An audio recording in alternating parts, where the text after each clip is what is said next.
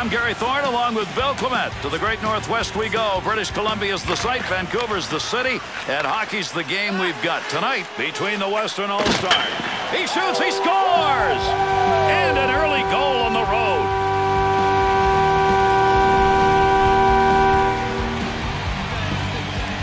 The Western All-Stars bench decision. I don't know if somebody just missed that change or not. Now listen, this is when a general manager looks down and wonders what his coach is doing because he didn't have the right matchup he wanted, and he's got the home change.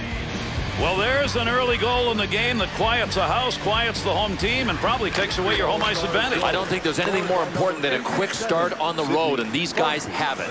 By number 71. Carries that puck into a high offensive scoring area. Chance from in tight. Save made. Oh, that guy can shoot. What a save on a sniper. Oh, what an unbelievable save this was. A one-timer. That's tough enough to begin with, but a sniper launching it? Oh, baby.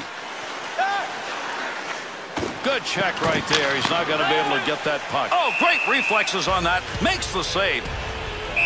They've squared off. Here we go. This is like a two-man battle.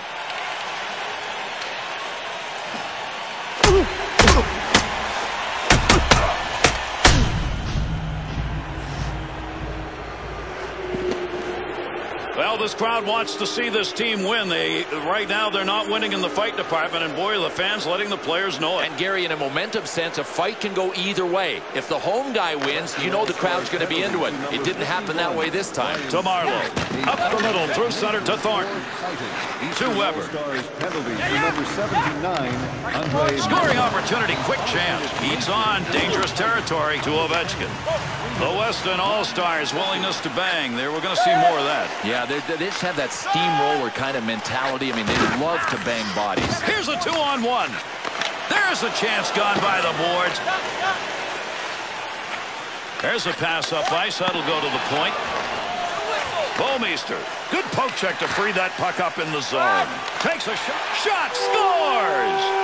And that's going to knot it up.